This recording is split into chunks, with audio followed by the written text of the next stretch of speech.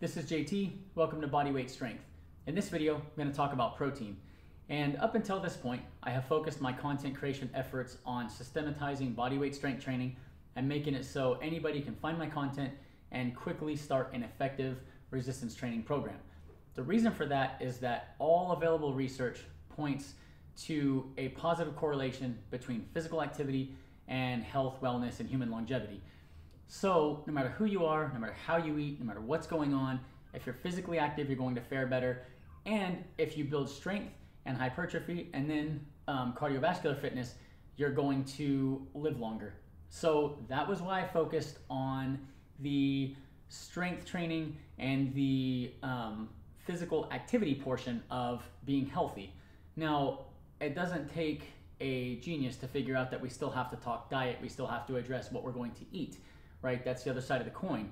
And where researchers unanimously agree that physical activity is correlated to human longevity, everybody disagrees or has all these different camps and warring factions with regards to how we should be eating to optimize health and wellness and longevity. And so what my goal is to help you see kind of the big picture. And in my mind, the big picture is restoring metabolic health. And so that can happen with a standard diet, not only standard American diet, but with a standard diet of a balanced approach of protein, carbohydrates, and fats. You can restore metabolic health with, a vegan diet could do it, a vegetarian diet could do it. I'm not saying any of these things are the optimal way to do it, but what I'm saying is that any of these types of diets can restore metabolic health. And in restoring metabolic health, that is the low-hanging fruit. That's the biggest, most important thing that you can do to ward off the diseases of civilization, your cancer, your heart disease, and all these other things. And I'll reference Centers for Disease Control has some statistics, and they estimate that the average American eats 15 to 16% of calories from protein, and they eat 50% of calories from carbohydrates and 33% of calories from fats. So the average American eats a low protein, high dietary energy in the form of carbohydrates and then fats diet. Okay, the reason this is a problem is that as a nation, we are not metabolically healthy. We're metabolically unhealthy. And recent research, I think it was the first study that actually tried to measure this, the metabolic health of Americans found that 88% of us have poor metabolic health. Only 12% of us are considered, according to the parameters of the study, metabolically healthy. And the problem with this is the metabolically healthy people have a drastically reduced occurrence or chance of developing the diseases of civilization, the diabetes, the heart disease, these different autoimmune conditions, and cancer and things like that. So that means that 88% of us are more likely to have to deal with these maladies. And so the 88% of us, if we look at the 12% in the studies, which again I'll link in the video notes, one of the common threads in that 12% was they're physically active. So that goes back to why I generated that content in the first place, and why if you're not physically active, you need to get physically active, okay? That's not arguable. And then outside of that, when it comes to diet, the 88% that are not metabolically healthy, there's a good chance that they are consuming roughly 15% of their calories from protein. And as a country, we have a problem with overconsumption of dietary energy, which is why we're getting fat. I don't think anybody's gonna argue against that. We eat too much. So number one, we eat too much, but we eat too much carbohydrates and fats. We eat too much dietary energy. Yes, protein has calories, but the reason protein's not the problem, and I would argue protein is the answer, or a big part of the answer, is that protein helps facilitate satiety when you eat. So when you eat a high protein meal, you are fuller for longer and more quickly than if you eat a low protein meal. So if you eat a meal like the average macronutrient composition, what the CDC says that Americans eat, if you eat a low protein, high carbohydrate, moderate fat meal, you're going to get full at some point during eating, and then you're going to be full for a certain amount of time. But chances are you're not going to stay full for as long as if that meal had been protein based. In addition, your high carbohydrate, high fat meals are hyper palatable. So you're eating food that's hard to not overeat in the first place. But then you're also eating food that does not keep you full as long as it would be ideal. So you're hungry again sooner, and now you're back to eating more of the same, crappy macronutrient split in food. So with protein, if we ate the exact same amount of dietary energy, but we ate protein at a higher percentage, so instead of say 15% protein, it was 30% from protein, what would happen is protein drives energy expenditure. So, and I'll actually link studies for this down below in the show notes as well.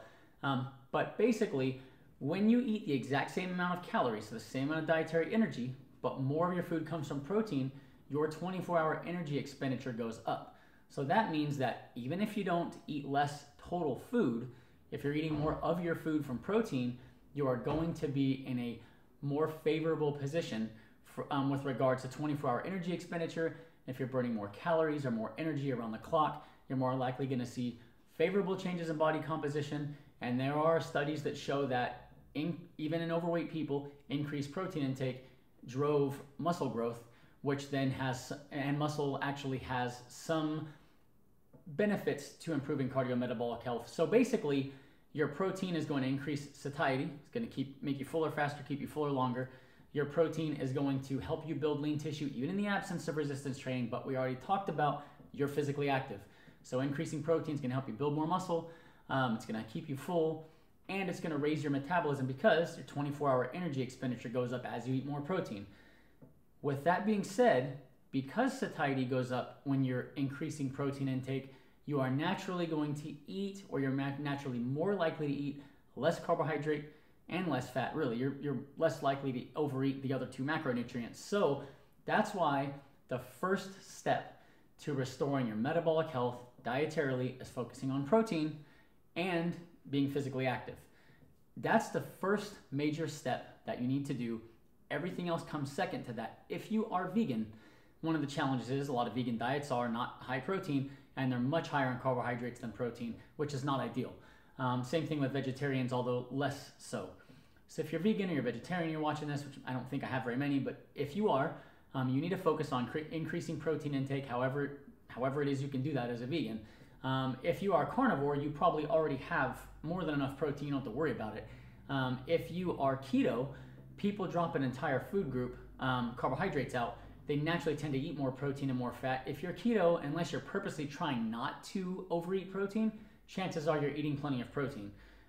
So whatever type of diet you're following, be it a balanced approach of protein, carbs, and fats, right? You eat, whole grains, you're eating sweet potatoes, whatever it is. I'm not gonna bash any diet or tell you to eat a certain way in this video. My goal in this video is to tell you that the first thing you should focus on is increasing your protein intake, because it's going to help curb appetite, it's going to help build and maintain muscle tissue, it's going to increase your metabolism, it's going to do all kinds of awesome stuff to help you get metabolically healthy, especially when combined with resistance training. Okay, so eat more protein. Now, with regards to how much protein should you eat, a good thing to target is 0.85 grams of protein per pound of body mass, and being in that neighborhood. It doesn't have to be exact. And in fact, if your goal is to be lean and to lose body fat, there are some protein overfeeding studies that show that even very high protein, because of increasing 24-hour energy expenditure, that increased protein can have a benefit to increasing fat loss. So to make sure that came across clearly, eating lots of protein when you're trying to lean out is a good thing. Even if you don't need more than 0.85 grams of protein for body weight with regards to building muscle tissue, eating more than that will actually assist with weight loss. So definitely when it comes to protein, I would shoot for 0.85 grams per pound of body mass, and even more if you want to overeat even more than that, and your primary goal is to lean out, have at it. It will probably benefit you. The other thing is, if you don't want to, count calories and track all your food and everything, which I don't think you need to, I would track protein intake. It doesn't have to be super exact, but just to give you an example, if I'm eating a pound of ground beef, I know I'm well over 100 grams of protein just in my head, okay? So you don't have to be like right on the money. Again, additional protein is not going to make you fat unless you are grossly over-consuming dietary energy. A little bit of extra dietary protein is not going to make you fat. So you don't have to be super anal about it, but try to make sure that you at least get that 0.85 Again, like I mentioned, I don't track everything, I don't weigh and measure everything, but I am cognizant of basically a rough estimate of my protein intake, and I try to make sure I get my protein intake right. So if you have questions regarding how much protein you should individually be eating, I thought that was fairly clear, but in case it's not, you can ask in the comments below. I will answer you, try to help you out, give you some advice.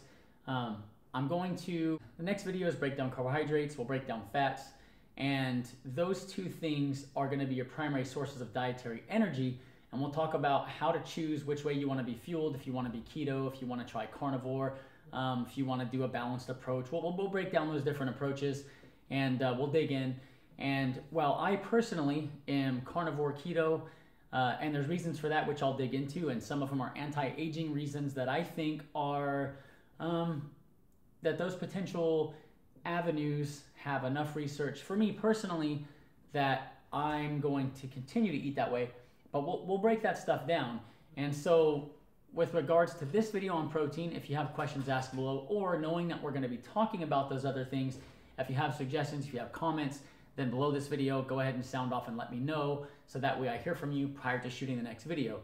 If you have not subscribed to my channel yet, do so. Click the notification bell so you're alerted when I make new content. I'm actually having fun making content for you guys. So if you have requests, if you have feedback, if you want more information, when I go to talk about carbohydrates and fats, reach out, let me know, and thank you for supporting Bodyweight Strength.